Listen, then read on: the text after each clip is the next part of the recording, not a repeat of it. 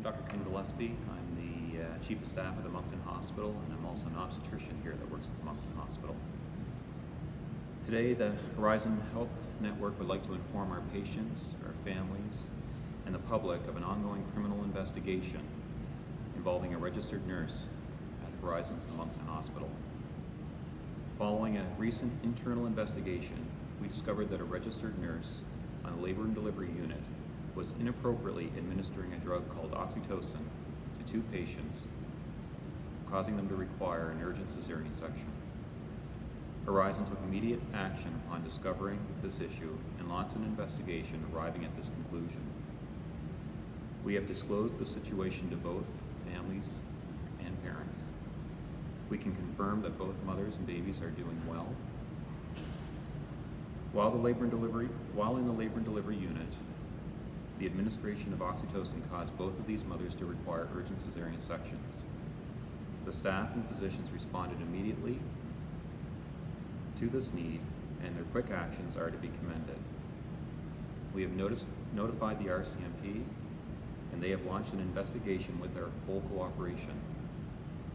Also, based on our findings, we have terminated the employee and have notified the Nurses Association of New Brunswick.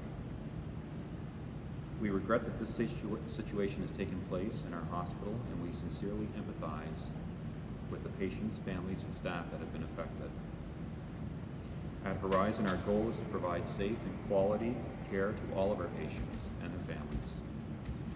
It is for this reason that this incident is so troubling for all of us that work here. On behalf of Horizon, I would like to apologize to the families and patients affected by the actions of our former employee.